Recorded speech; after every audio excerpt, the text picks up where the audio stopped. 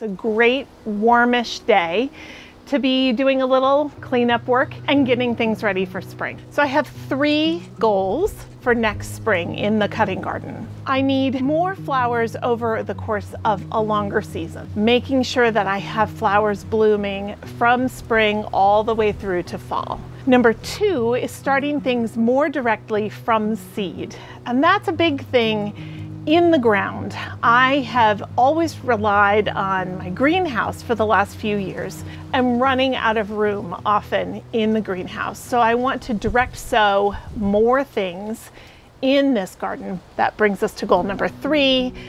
I'm going to need to use some season extenders, and that is something I haven't done over here. Today, I'm going to get things cleaned up and tidied up and start to lay the groundwork for next spring. Let me give you a tour of the garden. So technically, the cutting garden starts over here, and I have 3 raised beds along here and some pots. There are roses, climbing roses, that go up each of these trellises. And then there's a variety of other perennials in each of these beds. This fall I added some more perennial salvias to these beds. And my hope is that next spring these are going to be really beautiful. This is also slightly shaded. We have these sunshades hung here that helps keep this area from really baking in the sun. This can get very, very hot in the peak of the summer. So there are actually 3 raised beds along here, also planted out with roses and salvia, but it's these 6 beds in the middle. This is where I grow peonies. I have roses in here. And you can see I grew a lot of apple of Peru in here. It does beautifully, but I kind of let it get a little out of control this year, so I need to take out all of that. Those are all seed heads that eventually will create new plants next year if I'm not careful. I also have some baby fruit trees in here. I use this as an extension of my orchard. So I have an apple tree here and here, one in each of the 2 square beds. And those apple trees have done really well. We have tool storage beyond, and right now everything's been pulled down. We're going to put up new hooks for those tools to hang against the shed back there, but I haven't gotten all of those installed yet. So it's a little wild and woolly. One of the other things you'll notice is that there is cardboard down on all of the paths here.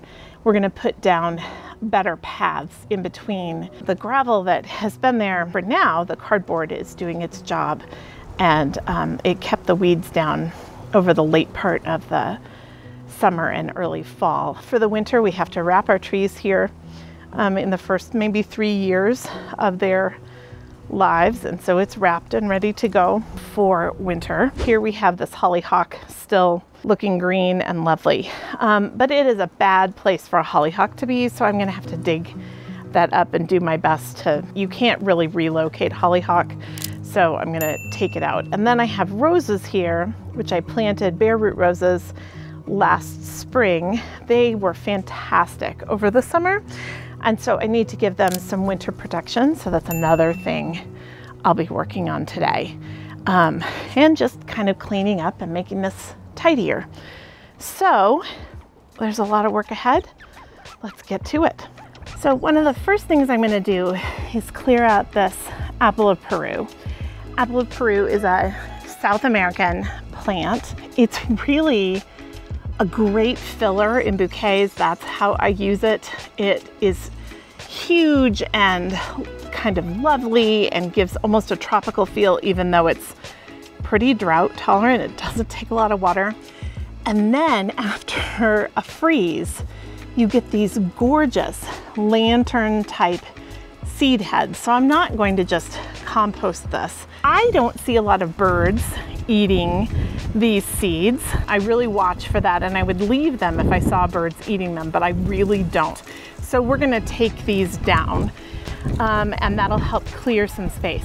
Of course though, I'm gonna leave the roots in the ground because that helps add biomass to the soil, and that's really important. So let's get these cleared out.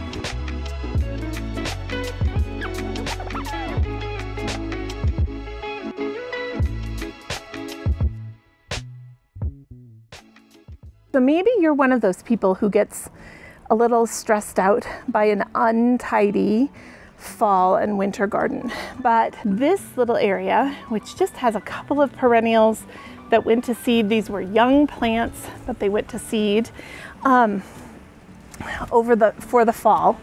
Just a week or so ago, this area was covered with birds, and they were taking the seeds off of these seed heads. It looks untidy maybe. If it's anything that's native, I wouldn't be cleaning up the apple of Peru, except that, like I said before, I don't ever see anything eating those seeds.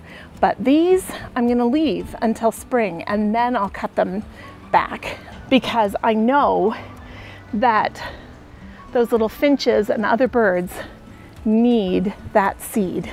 And most of these seed heads are pretty stripped, but not entirely. There is still seed there, so I'm gonna leave it. Okay, so another task on my list is to take off the rabbit fence on this bed right behind me here. We put that up to keep rabbits out of the lettuces, and it was very successful. But now that I don't grow vegetables over here, it just is in the way and makes it harder to plant in that bed, so I'm gonna take it down.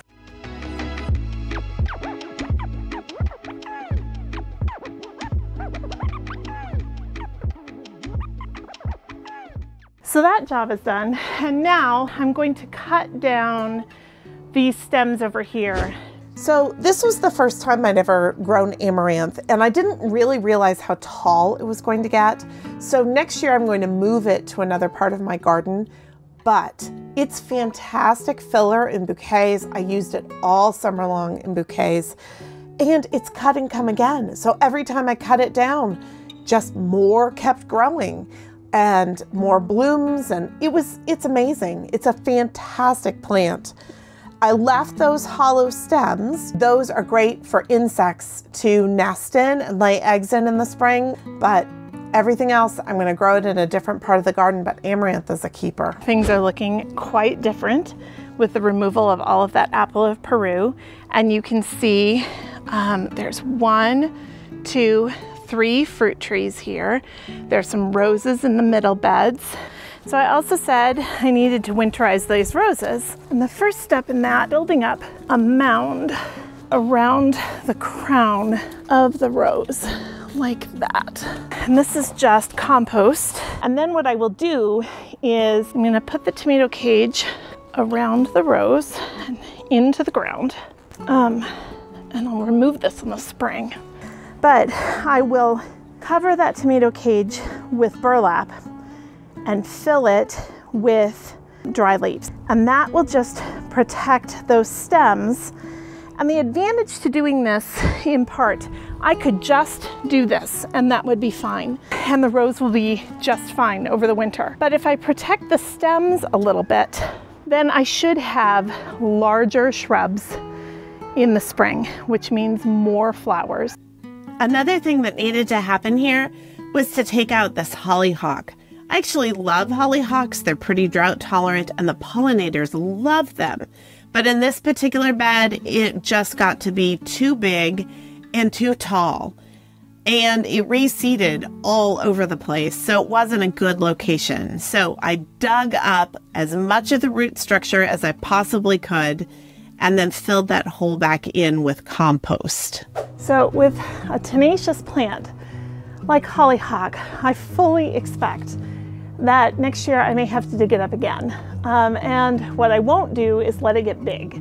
So in the spring, if I start to see something emerging there, I will pull it right away and go after it right away. And then hopefully that will keep this bed free of hollyhock, but I'll make sure to plant a few in other parts of the garden. Okay, so I'm pretty windblown and it's been a good afternoon of work. The light is starting to fade, the sun's starting to set, you can see, but it's been a good day and I've accomplished a lot. So let me show you what I've done. We took down the chicken wire and I cut things down a little bit, left those stems.